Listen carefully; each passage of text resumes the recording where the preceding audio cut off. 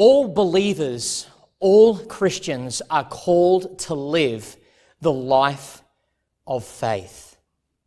For some believers, the life of faith will be rather brief. For others, it will be a very long life. We see this, first of all, in the life of Abel. This man, we are told in Hebrews 11 and verse 4, lived the life of faith.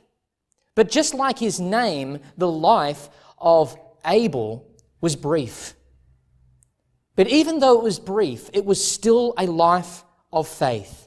He received the revelation of God, and he responded to that revelation in obedience. But the life of faith for some believers will be long, and that is seen especially in the life of Abraham. Abraham is a man that lived for 175 years, and this life of Abraham was a life of faith. Now, whether the life of faith is going to be brief or long, what is true for all believers is that this life of faith is going to have times of hardship, times of trouble, times of difficulty. And what we are called to do in the midst of those difficult times is to live the life of faith.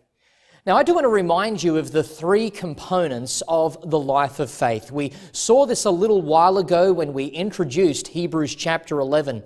But let me remind you that faith consists of three parts. It involves our head, our heart, and our hands. With our head, we acknowledge what God has said. In order to live the life of faith, we need to have knowledge from God. Faith comes by hearing, and hearing by the Word of God. So the first component of faith is with our heads we acknowledge what God has said.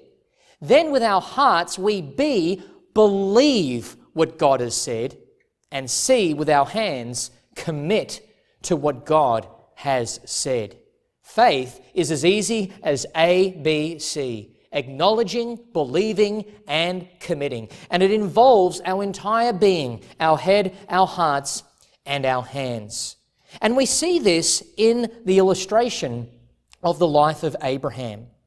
Now, I want you to notice as you glance at Hebrews chapter 11 for a moment, you have seen a few individuals that we have already studied. We've looked at the life of Abel. We looked at the life of Enoch. And we even saw the life of Noah. Now we come to Abraham. And if you have a look at the text, you will see that the life of Abraham actually goes from verse 8 all the way through to verse 19. In comparison to the other individuals who live the life of faith, Abraham has the most attention. But there really is no surprise because Abraham is seen as the father of our faith. We will learn a little bit more about his life in just a moment. But Abraham is one of the most significant, if not the most significant, Old Testament character. And we're going to see a little bit of that in just a moment. Now, when it comes to the life of Abraham, we have a record of it here in Hebrews 11. But the historical narrative where we learn all about Abraham and his life is found in the book of Genesis. And interestingly, his life spans from Genesis chapter 11 all the way through to Genesis 25. That large chunk in the book of Genesis is dedicated to the life of this man by the name of Abraham. Now, a few words concerning Abraham. Abraham grew up in a pagan family, a family that did not know the one true God. A family that worshipped the gods of this world. This man was called by God's choosing to be a man who would go to a place that was yet disclosed to him far away from his home. And there, the Lord would begin to unfold a great plan through his life. In fact, the results of the promises made to Abraham are actually going to ultimately be fulfilled by reversing the horrible effects of the curse as recorded in Genesis 3. And there is going to be great blessing that is going to come as a result of the promises made to Abraham. Abraham truly was a great individual. But as you read the historical narrative beginning in Genesis 11 through to 25, it's not very long before you realize that Abraham was a man who failed. He was disobedient to the Lord on a number of occasions. He did things that were unacceptable. He was not a man of perfection. Yet he is recorded here in Hebrews chapter 11 as a man of faith, and great attention is placed on the life of Abraham. And there is a very important foundational lesson for us to remember. The life of faith is not defined by constant perfection, but the life of faith is defined and characterized by consistent perseverance. And that is what we see in the life of Abraham.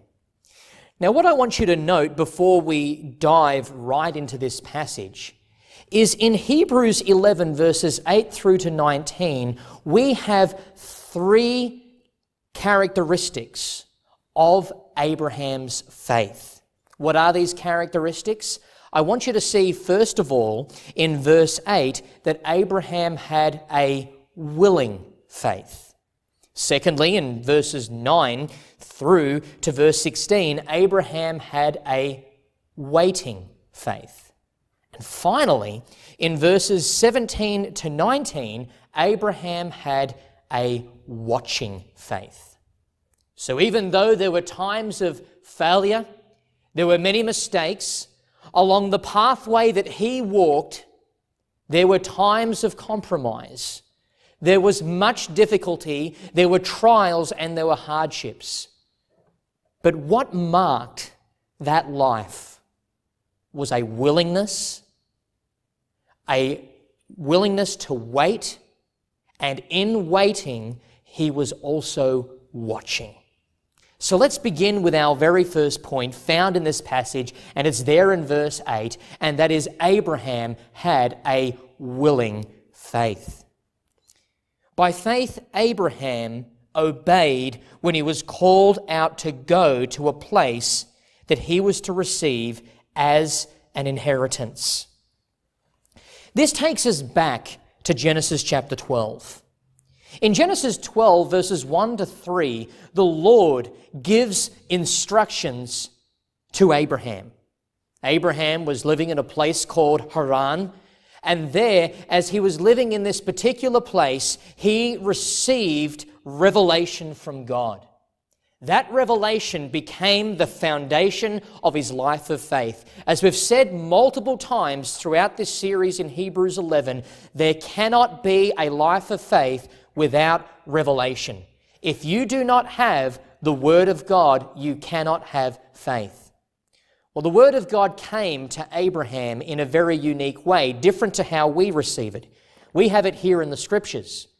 But the Word of God comes to Abraham by means of an instruction.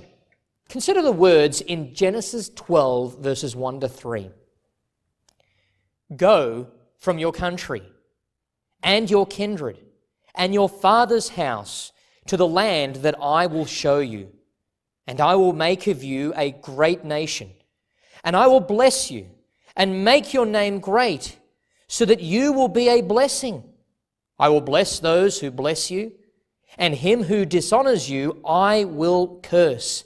And in you all the families of the earth shall be blessed. That is an incredible promise. From Abraham's perspective, out of nowhere, the instruction from the High King of Heaven comes. The Lord God has spoken. And as God issues this promise to Abraham, I want you to note that it consists of three parts. It is a promise that includes land, descendants, and blessing. Interestingly enough, this is a reverse of the curse found in Genesis chapter 3. In Genesis chapter 3, there is going to be a dynamic in which there isn't blessing. There's going to be conflict and disharmony between the seed of the serpent and the seed of the woman. There's going to be difficulties with regards to childbearing. And also there is going to be hardship with regards to land. Notice here a complete reversal of that. The Lord says you're going to be blessed. He says you're going to have many descendants. And He says that you are going to inherit the land. This is actually God's solution to the biggest problem in this world, and that is sin. Because sin came into this world has problems. You and I have problems in our life, difficulties in our life because of sin. The effects of sin, the effects of the fall bring hardship into our lives. There are things like disasters in this world. Even diseases. Right now, we are experiencing the effects of the coronavirus. All these things ought not to surprise us. They are here because we are living in a fallen world. And God appears to Abraham and makes a promise and says, through you, I am going to undo the curse. A complete reversal. So this promise, in God's perfect timing, was truly amazing. But imagine how difficult this would be for Abraham. God has appeared to him. He has given him very specific instructions that you are to go, but they're not so specific that He tells him where to exactly. He just simply tells him that he is to leave, and this is what he is going to receive. Abraham is going to have to say goodbye to family. He will have to say goodbye to friends. He will have to say goodbye to neighbors and even to all that is familiar to him. And you think about it. When Abraham begins to share the news with people and they ask him, Abraham, where are you going? All he can answer is, I'm going to the place where God wants me to go, but I don't actually know where that is yet. What's going to happen, Abraham, when you get there? He says, I don't know the exact timing, but I'm going to have many descendants. Through me is going to come great blessing. These are the things that he would have to say to people. And I'm sure not everyone would have been persuaded that that was all true. Abraham was called by God to go to the place of God's choosing. And through him, God is going to issue a great blessing. How did Abraham respond? When God made himself known to Abraham and gave him the clear instructions to go from your country, leave your family, and go to the land that I will show you, how did he respond to such a huge task? We're not to take this lightly. This was not easy for him. But the answer is found in the narrative of Genesis 12, but note exactly what Hebrews 11 and verse 8 says. We are told, by faith Abraham obeyed. Abraham obeyed the command of the Lord. Just there, in those first 4 words, by faith Abraham obeyed, we have the 3 elements of faith. Abraham received revelation from God, he believed it to be true, and he responded to it in obedience. Let's just reduce it down to 2 words. Abraham obeyed. That there is the life of faith. We could finish our message at that point and say that is a summary of the life of Abraham, but you'll notice the text goes on. But the point that I want you to see here in verse 8 is, first of all, Abraham had a willing faith. My dear friends, we are all called by God, as the people of God, to live a life of faith. That is what is pleasing to our Lord. That is what we are called to do. We are a people of faith. And the question I want you to ask yourself right now is this: what does God require of you? We ought to respond by saying, I am willing to do what the Lord would have me do. Now that's going to be different for us all in different situations. But I want you to see in this most extreme situation that when God had made his will known to Abraham, Abraham lived the life of faith because he had a willing faith. He was willing to go where God told him to go.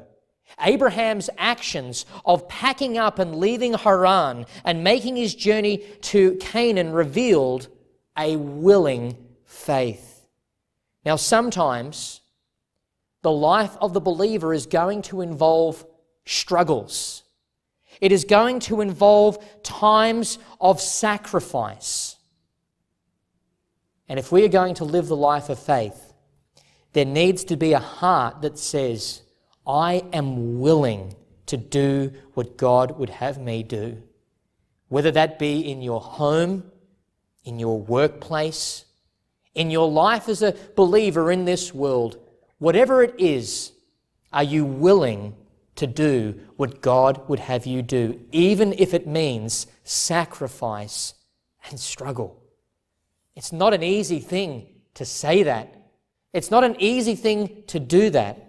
And that is why we need the gift of God in faith. Faith is the only way Abraham could do this. It was not a natural thing. It was not something he just simply said, I can rally up all my strength and all my capacities and all my abilities and do what God would have me do. No, the only way Abraham was willing to leave Haran and go to a location that God will show him, far, far away, saying goodbye to all that was familiar, was if he had faith. And faith fueled the willingness of Abraham to go. So Abraham had a willing faith. The willing faith of Abraham was seen in his willingness to respond to what God had said. So we read in Hebrews 11 and verse 8 that Abraham obeyed, and when he was called to go out to a place that he was to receive as an inheritance, and he went out, not knowing where he was going. Notice those last words of verse 8. Abraham was not only willing, but he went. And in actually going, he didn't know where he was going.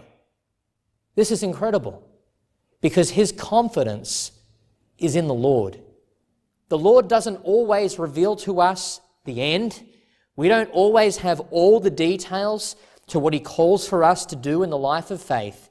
But what we must be committed to by his help and by his grace is this willingness that says, Lord, what you say I will do. Where you send, I will go. This is what verse 8 communicates to us. But then we come to the second point, and you'll notice that it is far more lengthy in terms of attention given to it in the text, and that is verses 9 through to 16. And what we have in verses 9 through to 16 is what we call a waiting faith. Abraham was not only willing to do what God had told him to do, but Abraham was also willing to wait for God to fulfill what he said he would fulfill. In other words, Abraham's life of faith did not mean instant fulfillment. We live in a time where we know what it is to have things instantly fulfilled. We have the ability to get food at a fast food restaurant. We can now even order something on our phone and have it delivered to our front doorstep. We don't really like to wait in our culture. We love things to be quick and done super fast. But we need to remind ourselves that the life of faith is not to be viewed that way. We are not to allow the culture's thinking to invade our minds and inform and dictate to us how we should have the Christian life. I understand that there are a lot of books out there in the name of Christianity that promote the idea of instant fulfillment, that God will give you your best life now, or that God wants you to be prosperous. He wants you to be always healthy. There is this notion of having the future kingdom life here and now, kingdom living in the present. But that is not biblical, and that's certainly not seen in the life of Abraham. Abraham had a waiting faith, and he had to wait a long time. Now, what did he have to wait for? There are many things that Abraham had to wait for throughout the course of his life, but Hebrews 11, and particularly the Genesis narrative, emphasize two things that Abraham had to wait for. First of all, he had to wait for the land of promise. He had to wait a long time. And secondly, he had to wait for descendants. You remember the Lord promised him that when you go, through you, I am going to give you many descendants. And not only is he going to have many descendants, I am also going to give you the land. Now, when Abraham responded to the call of God and left, this was not instantly fulfilled. Abraham, as he walked the life of faith, learnt that this life involved waiting. That is to say, he not only had to be willing to do what God had said, he also had to be willing to wait for what God had said. Let's first of all have a look at what we see here in verse 9, and that is Abraham's willingness to wait for the land. Verse 9, by faith he went to live in the land of promise, as in a foreign land, living in tents with Isaac and Jacob, heirs with him of the same promise. For he was looking forward to the city that has foundations, whose designer and builder is God. Then jump down to what we read in verse 13 down to 16. These all died in faith, not having received the things promised, but having seen them and greeted them from afar, and having acknowledged that they were strangers and exiles on the earth. For people who speak thus make it clear that they are seeking a homeland. If they had been thinking of that land from which they had gone out, they would have had opportunity to return. But as it is, they desire a better country, that is a heavenly one. Therefore, God is not ashamed to be called their God, for he has prepared for them a city. God promised Abraham the land. But it's very interesting to note that Abraham never owned the land. As he moved from Haran, he made his way down to the land of promise, the land that God was going to give Abraham. And he went down to the south of that land, and there he pitched his tent. There were times he had to move around throughout various locations and even go down to the south. He was living a life of a nomad. Abraham was moving around and around and around throughout his life. He eventually made it to the promised land, but he never actually inherited the land. In fact, the only part of the land that he personally owned was a plot where Sarah, his wife, would be buried and where he would later on be buried. He didn't see the fulfillment to the promise that God had made him. He had to wait his whole life, and he never saw the fullness of this promise. But he was willing to wait. But notice the emphasis of what we read here in verses 9 and following. Even though he was in a foreign land and living in tents, and even his son Isaac and grandson Jacob were doing the same, we read in verse 10, he was waiting for something bigger. He was looking forward to the city that has foundations, whose designer and builder is God. And again in verse 16, but as it is, they desire a better country, that is a heavenly one. Abraham was waiting for the fulfillment of God, but Abraham was actually looking past this life. He was looking to a city in the future, a city whose foundation and maker is God, God is the designer of this city. Abraham was actually looking toward the city that we are promised in Revelation chapter 21 and 22, and that is called the New Jerusalem. In that city, there will be no more sin, no more sadness, no more struggle, no more sorrow. All of it will be done away with. Why was Abraham prepared to live life in this passing world and deal with all the struggles that he faced? Why was he willing to wait? Because he was waiting for his ultimate home, and that is the eternal city. We need to remember that. As we walk the pathway of faith, this very narrow, well-worn path of believers who've walked before us, there are even stains of blood like Abel, men who have died, women who have given up their lives for the sake of the Lord. A pathway with potholes, sometimes as big as craters. As we walk this narrow and difficult pathway, we are to keep our eyes on the prize. We are to keep our eyes on the city that is eternal, and that is the glory of heaven.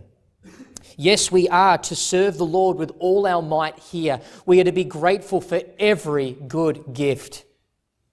But dear friends, know and understand, this world is not our home.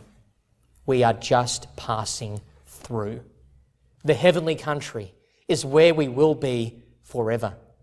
So therefore we ought to wait on the Lord for that. And that waiting may take a long time. So in that waiting we ought to hold the things of this world loosely. So what I want you to see in verses 9 through to 16 is the emphasis here on Abraham living a waiting faith. And in this waiting faith, he was waiting for the eternal city. But there was also something else he was waiting for, and it's what we see in verses 11 through to 12. He was willing to wait for descendants. God not only promised Abraham that he would have the land, but there would also be descendants. Have a look at what we read in verse 11 and 12. By faith, Sarah herself received power to conceive, even when she was past the age, since she considered him faithful who had promised. Therefore, from one man, and him as good as dead, were born descendants, and as many as the stars of heaven, and as many as the innumerable grains of sand by the seashore. Abraham was willing to wait for his future descendants. Now, this time of waiting was very difficult for Abraham. He was 75 years old when God first appeared to him in Genesis 12. 75. And at that age, he and his wife Sarah were unable to have children. Clearly, there was a problem in her being able to conceive. Yet God has said to Abraham, you are going to have many descendants. So Abraham, even though he was in a difficult situation of being childless, was willing to go where God had said, and not only was he willing to go, he was willing to wait for God to fulfill this promise. He didn't know when it was going to happen.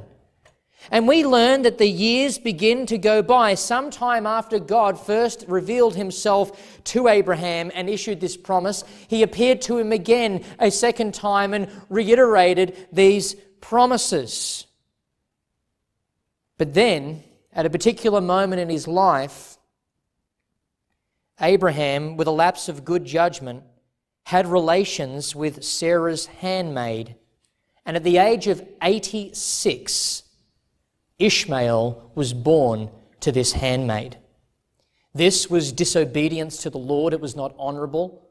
Even though Abraham now has a son, this is not the son of God's promise. He was told that Ishmael will not fulfill this promise. It will be fulfilled through the child that I have promised you. But then, 14 years later, at the age of 100, Sarah was 90. Sarah gave birth to the son of promise, and his name was Isaac. Now, when the Lord had first made this known, they laughed in a sense of distrust. But when they heard the cry of this little baby, as Sarah held this child of promise at the age of 90, the laugh of distrust became a laughter of delight. They trusted the Lord. They had to wait 25 years for that promise to be fulfilled. 25 years is a long time to wait. God said to Abraham, I want you to go. I want you to leave your land, and I want you to go to the place where I will show you, and there you will have many descendants.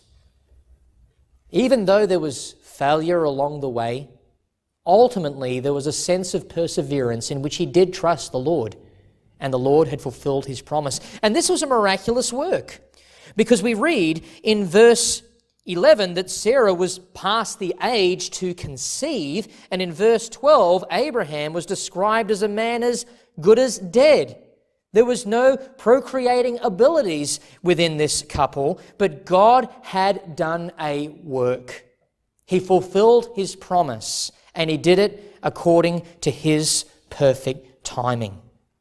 So even though it wasn't marked by constant perfection, being marked by consistent perseverance, Abraham had a waiting faith. Overall, in the final analysis, he was prepared to wait upon God, and that waiting characterized his life of faith. We now come to the final point in this passage, and it is actually the most emotional. It's found in verses 17 through to 19, and that is this: Abraham had a watching faith. This is the final lesson we see in this passage. That is to say, Abraham actually expected God to do what he promised. And that's what the life of faith must do. This was demonstrated in a situation that would have been intensely difficult. It would have been heart-wrenching. It was by means of being willing to sacrifice his son, Isaac. This was the hardest test Abraham would ever have to face. We read in Genesis chapter 22 and verse 2, the Lord God spoke to Abraham and said, "Take your son, your only son Isaac, whom you love, and go to the land of Moriah, and offer him there as a burnt offering on one of the mountains of which I shall tell you." How difficult this would have been. But we are told that Abraham arose early and with his son embarked on this journey. A few days had passed. I don't know what the conversations were between Abraham and Isaac, but just think about the fact that Abraham had to wait 25 years for him to be born from the perspective of the promise of God. He was 100 when this child was born, and now he is told to take his son, his only son, and sacrifice him. He went on the journey. And the moment finally arrived as Isaac, this young man, walking with his father, carrying with him the elements ready for this sacrifice. No doubt Isaac had seen his father prepare for sacrifices before. He had seen a goat, a lamb taken and laid there on the altar, and with a knife cut the animal and then make a burnt offering before the Lord. He had seen it. And Isaac even asked his dad the very natural question, and that is, where is the sacrifice? And Abraham said to his son, "The Lord will provide." Yahweh Yireh, the Lord will provide. But then Abraham has his son lay down on the altar. Now, this is an incredible willingness of his only son to walk to the place of sacrifice and then willingly lay himself down in obedience to his father. And as Isaac is lying there on the altar, Abraham takes this sharpened knife and he places himself in the position in which he is ready to thrust it into the body of his son. And just then, in that moment, with the knife poised, ready to be plunged, the Lord God speaks.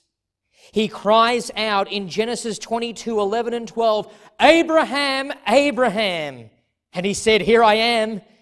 He said, "Do not lay your hand on the boy or do anything to him, for now I know that you fear God, seeing that you have not withheld your son, your only son, from me." And straight after that moment, God reaffirms the promise that he had made, that I am going to bless you, Abraham. There are going to be many descendants through you, Abraham. He reaffirms this covenant promise.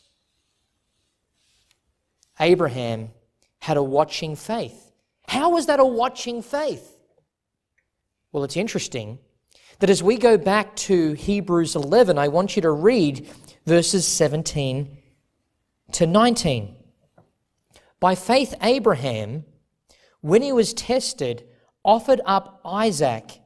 And he who had received the promises that was in the act of offering up his only son, of whom it is said, "Through Isaac shall your offspring be named," he considered that God was able to even raise him from the dead, from which, figuratively speaking, he did receive him back. What's going on there?